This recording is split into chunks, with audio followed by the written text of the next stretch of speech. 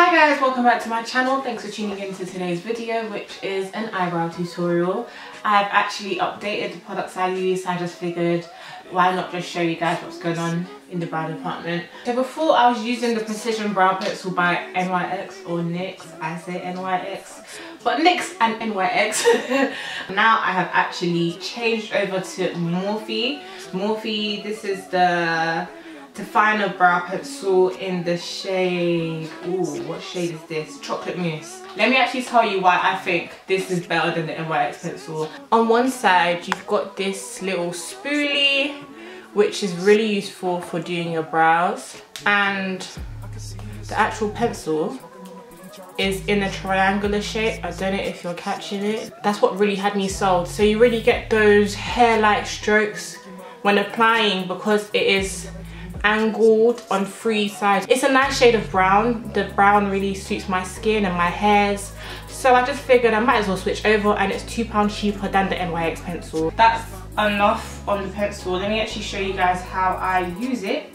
So to begin, I'll be applying some setting powder to the area just to soak up any oils or any shine that would affect how the brow applies to my skin. So you're gonna go over with the spoolie, brush the hairs upwards and then brush them into place across, just so that you can apply the product evenly through the eyebrow.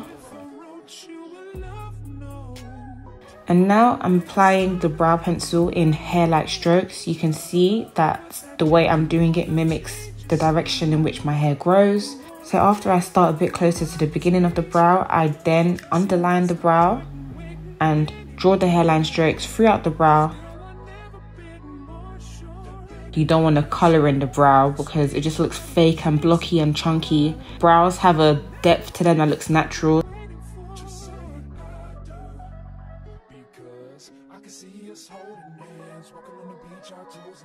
And just see the difference it makes. And the same goes for the other side.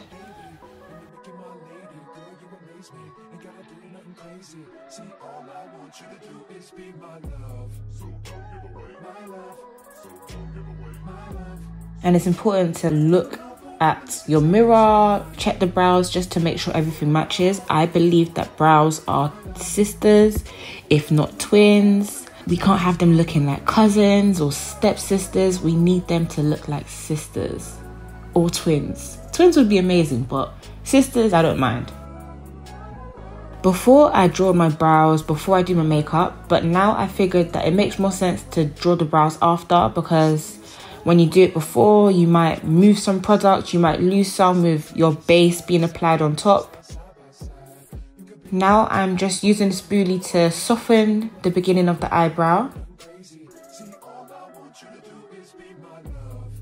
And to highlight my brow bone, I'll be using my Conceal and Define concealer from Makeup Revolution in C12 and an angled brush. I start off in the middle of the brow so that there's not too much product at the beginning of the brow, and then I drag this product forward and throughout the brow. So I just underline and then I drag the product down.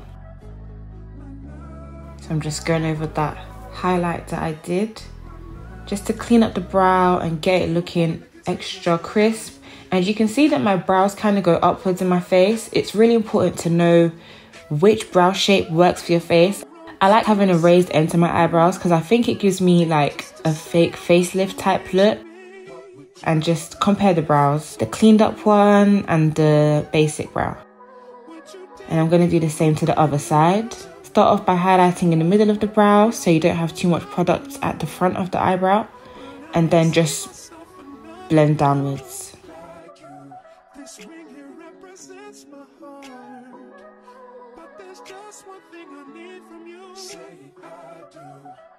Because I can see us holding hands, walking on the beach, our toes in the sand. I can see us on the countryside, sitting on the grassland side by side. You could be my baby, let me make you my lady. So you can see the effect this has. It really helps the eyebrow stand out. It adds dimension to the face.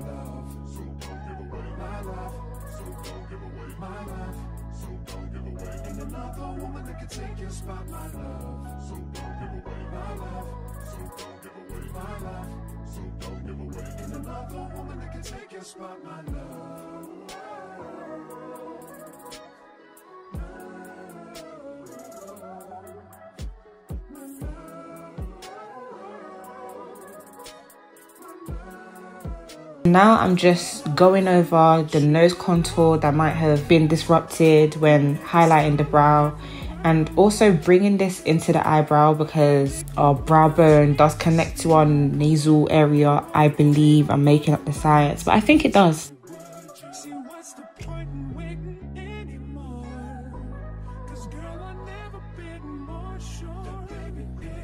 Now I'm highlighting the brow bone with a eyeshadow from KIKO. I can't remember the name, so I'll add this in the description bar. It just adds dimension and makes things look lifted and makes them pop a bit more. So look at that, it's just, the brows are really standing out and I am happy. And that, guys, is my updated eyebrow tutorial. If there's anything I didn't cover, please drop me a comment. Don't forget to like and subscribe. Thanks for tuning into this video. See you next time. Bye.